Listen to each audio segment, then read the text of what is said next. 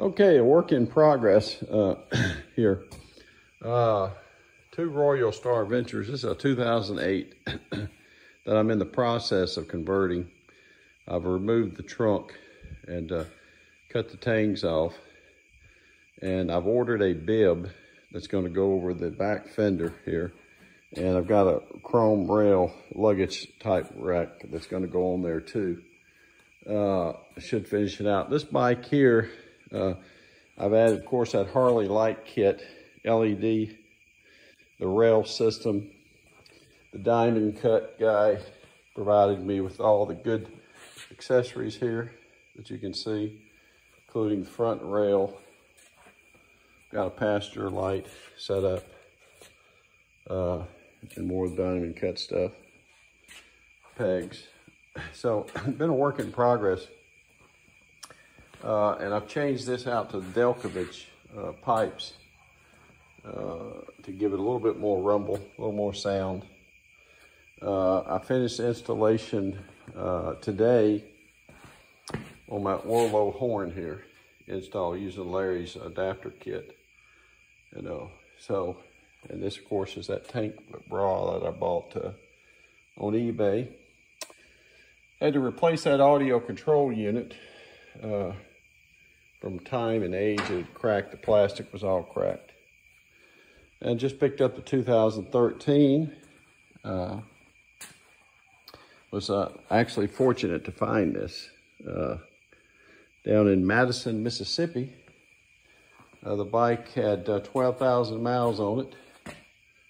And I pretty much got it loaded out with GPS, cup holders, a Lolo horn, mounted a little bit differently, more cup holders. This is pretty much foot pegs, pretty much a pristine bike, fairly new. I got it at 12,000 miles. It has 13,000 miles. And it's a full version, so one of each. And kind of like this conversion process going on. Kind of a neat ride. Takes about 30 pounds off the bike. And then last but not least, I've got my Kawasaki 1700 Voyager. Very nice bike. A lot of torque. Kind of decked it out with GPS and different things I've been adding gradually. This is 2018. I went ahead and put Polk upgrade on the speakers. Used 5 1/4 inch, and they've been installed. And I did go ahead and finish the upgrade on these LED lights using engineer adapter kits. That was quite a process. And there's videos on all of this. That's my aux lights, and then I bought that adapter kit also to change out the headlight. I also have a modulator on this front headlight. So I bought these Harley protectors and put on my bike here, crash bar protectors. One on each side.